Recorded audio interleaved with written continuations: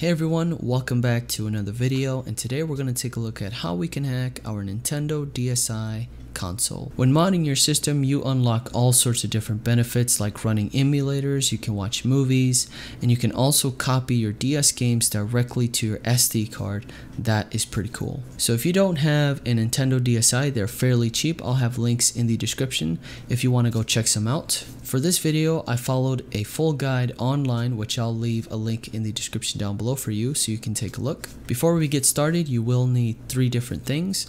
The first one is your SD card. I will be using an SD card adapter with a 64GB micro SD card. 2, you must find a way to connect that SD card to your computer, and I do have a USB dongle that works just great. I'll have a link to this in the description down below if you need one. And 3, you'll need a computer so you can properly format the SD card and also copy the files onto the SD card. So let's begin. First thing we're going to do is format our SD card, so connect it to your computer. Now if you come across this problem where I just bought a new SD card and the computer is not reading it properly, so what we're going to have to do, down in your search bar you want to start typing in the word disk, and you want to choose the option that says create and format hard disk partitions. Here you can see that the SD card is not allocated, so that's what we're going to do now. Go down to that disk drive and you want to right click and use the new simple volume. Follow the entire wizard setup as shown here, that way you can start using the SD card. As far as the settings go for this wizard, I would just change the disk drive letter just so that you have something that's easy to remember, and I would just leave everything as is.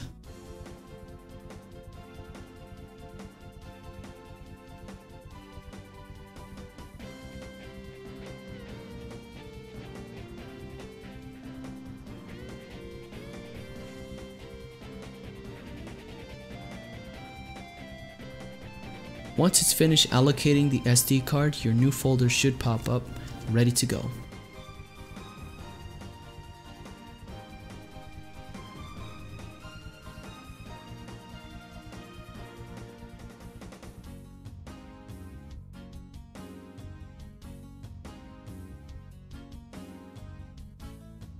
Head on over to the first link in the description and I'll take you to Ridge Crop Consultants, and what you want to do is click on the picture, that way you can start downloading the FAT32 format GUI for Windows. Once it's finished downloading, you want to open up the application and make sure the drive is selected to your SD card. You don't want to format your hard drive or your SSD or whatever you have on your computer. For the allocation unit size, you want to leave it as default and you want to start the format. The last thing we're going to do for the SD card format is go and check if there's any errors. So what we're going to do is find that drive and we want to right click and go down to properties. Hit the tools tab and then you want to hit check. That way the computer is going to check for any errors on your SD card.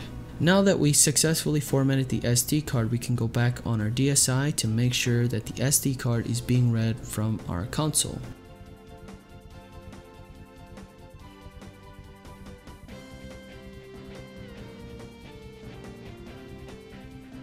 Now that the SD card is ready to go, we must find the version for our DSi console.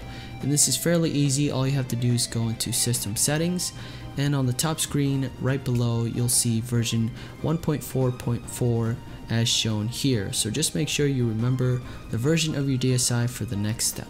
Let's remove our SD card and go back to our PC.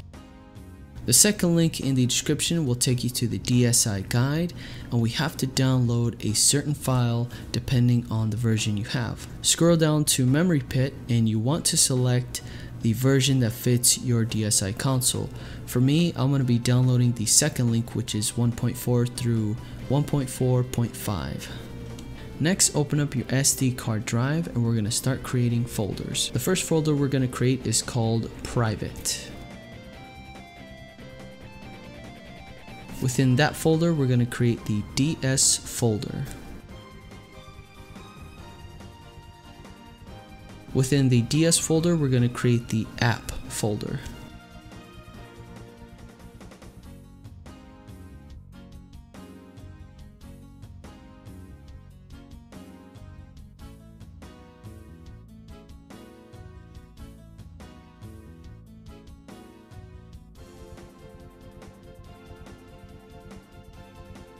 And finally, within the app folder, we're going to create a new folder called 484 capital E 494 capital A.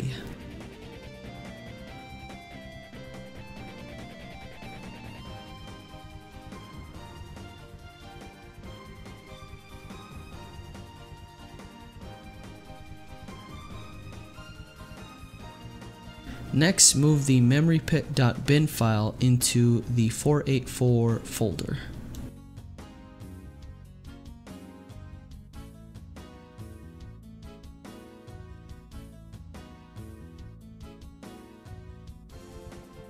Next, we're going to download the latest release of TWiLight Menu++. Scroll down to the TWiLight Menu.7z to download the file.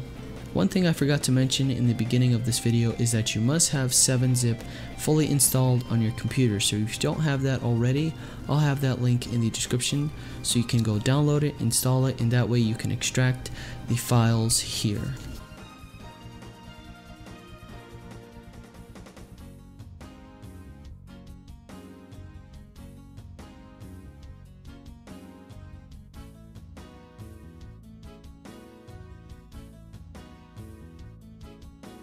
Open up the new extracted folder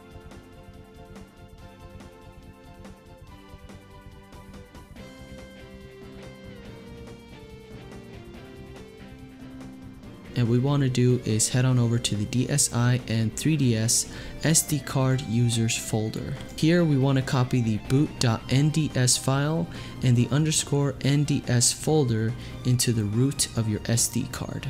Next, we're going to go back to the DSi-CFW users folder and we want to copy the SD NAND root folder into the root of your SD card.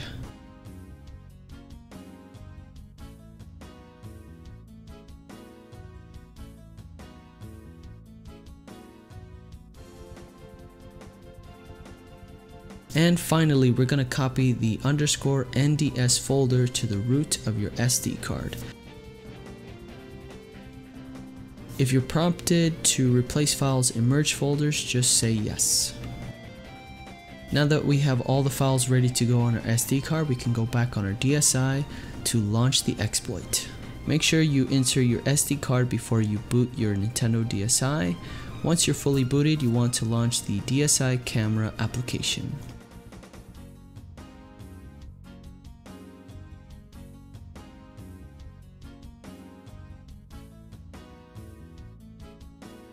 Select the SD card icon on the top right, and then you want to select your SD card's camera album.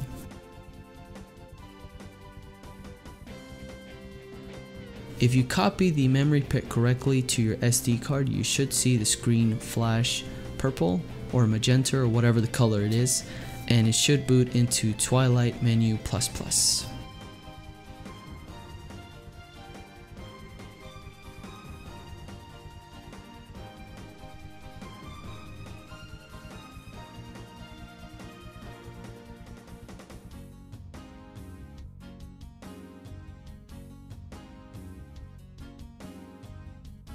Once you're in the TWiLight menu, you want to press the select button to switch to the DS Classic menu, and then you want to tap the button at the very bottom to open the settings, and using your L and R buttons you want to switch over to the settings that's called MISC settings page. Go down to the DSiWare exploit and you want to change that to memory pit.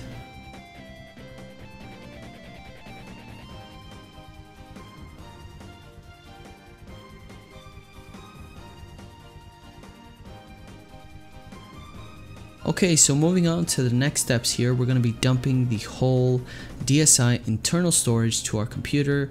That way we can save it and we have a backup of our DSi just in case there's a problem with our console if we're installing a certain homebrew that doesn't work. We're going to download the latest release of DumpTool and we're going to copy that DumpTool.nds file into the root of our SD card.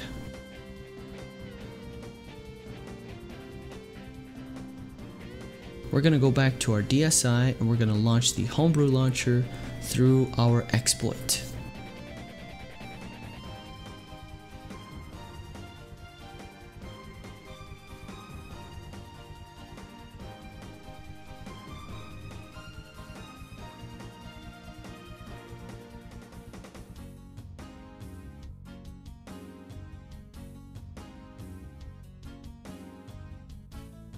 So open up the TWiLight menu and you should see the DumpTool available there to run.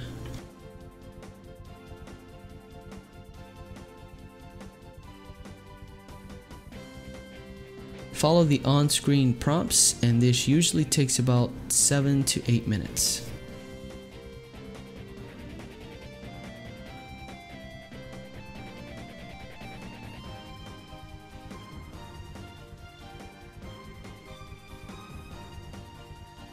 Once it's finished, hit the start button so you can exit, and what we want to do is power off our console and go back to our PC so we can copy those files we just got and back them up on our PC.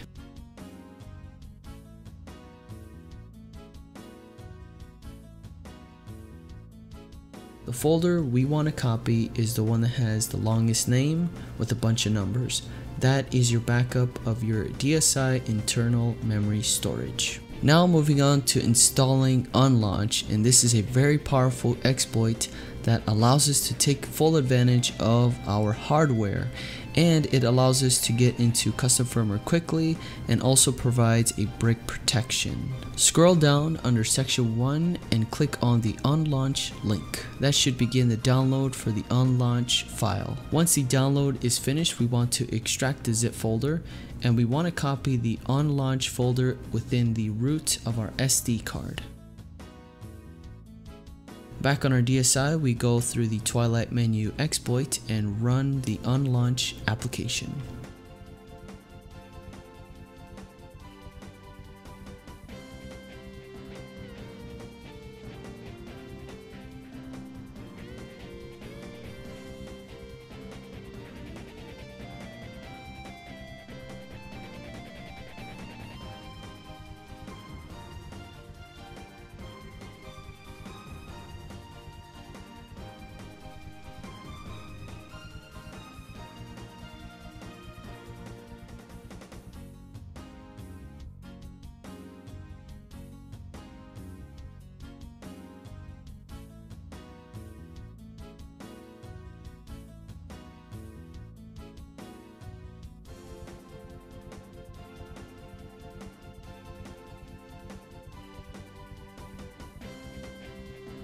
On the top screen, we want to select the install option by pressing A, and once completed, you want to reboot your system.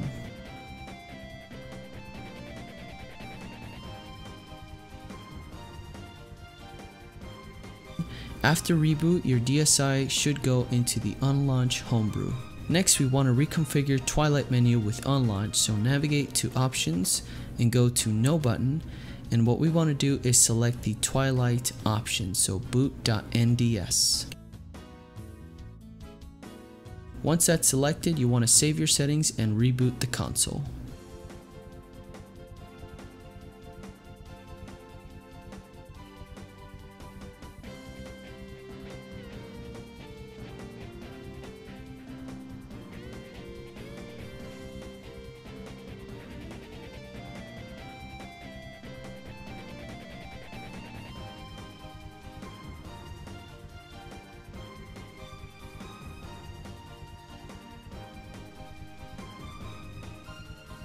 Back in your TWiLight menu, we want to press select to switch to the DS Classic menu, and we want to tap on the button at the very bottom to open the settings. Use the L and R buttons to switch over to the MISC settings page, and we want to switch the DSiWare exploit entry to none.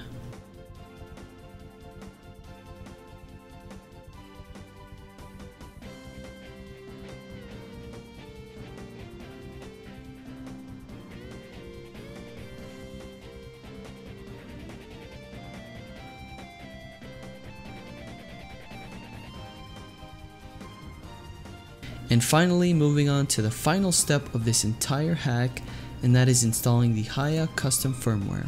This allows you to modify your system without the risk of bricking your internal system, as any changes are simply made to the SD card instead. We're now going to download the latest version of HiyaCFW helper, which is version 3.61, and I'll be using the second link down below. Once downloaded, you want to extract the file by using 7-zip, and we want to launch the HiyaCFW helper.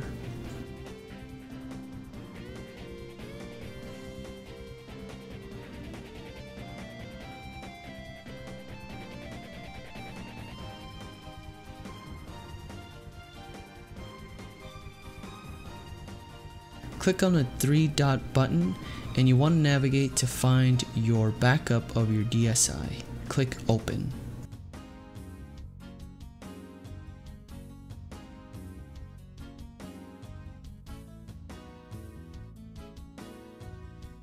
Once you find that, you want to press start, and in the new pop-up window, navigate to the root of your SD card and press OK.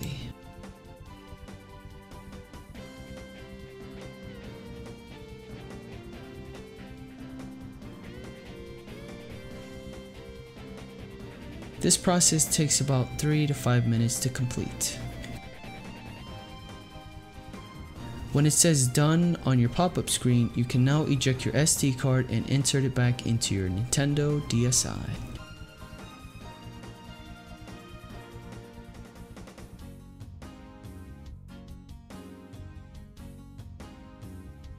Power on your Nintendo DSi console while holding the A and B button. Navigate to Options, No button, and select the Hiya.DSi option. Press A and make sure you save your settings and restart your console.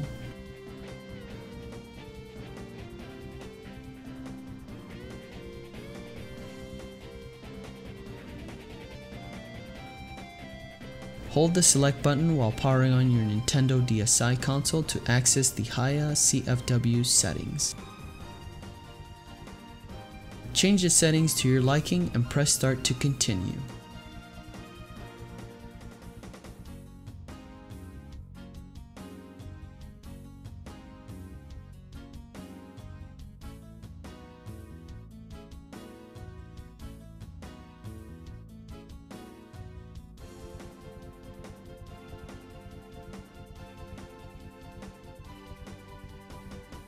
Congratulations, we finally made it to the end, and now your Nintendo DSi is fully modded with custom firmware.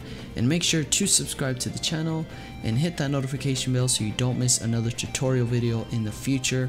I'll be doing all sorts of different DS content here pretty soon, and I'm so excited and I'm so happy you made it this far with me. Thank you so much for watching, I really do appreciate it, and we're going to do all sorts of fun things with our DSi now that it's fully modded. Thank you so much for watching, take care, and I'll see you guys on the next one.